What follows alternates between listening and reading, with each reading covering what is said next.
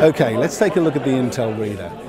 Now the reader itself is a compact little number, and quite simply you have this shoot key on the top, you point, you shoot, and then you play. It's as simple as that. The camera is on the underside, so you need to be holding it in the upright position to capture your image.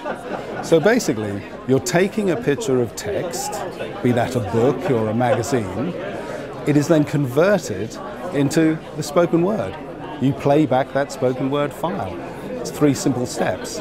So to capture your file, to capture your text, you simply hold the camera out and you snap. You can then play it back, nice and simple. Well, you might get tired of holding the camera out, as it were. So what we have is a capture station. Now the capture station is portable. It's not too heavy, and it's the size of a small case, so you can tuck it away in the cupboard underneath the stairs when you're done with it. It opens quite simply.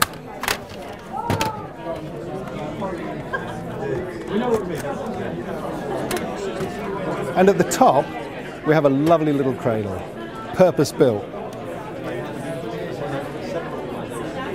to take the Intel reader. With the camera sat nicely in its cradle, rather than use the button on the top, it's easy to sit at a desk and use this button at the front. You can then take image after image, page after page, which is held down nicely on this retainer. Any pages, documents, or books that you capture on the Intel reader will be stored in the library. You can access the library, you can rename files, you can delete files. You can transfer your files onto your PC. You can transfer MP3, WAV, or DAISY files from your PC onto the reader. To capture a book is very simple. You will have to do this for every page, but you open the book, you lift the retainer, you place the retainer down, and then it's a 2-click process. Click number 1, and click number 2 takes the picture. Once processing is completed, the file is stored in memory. You can then use it at your leisure.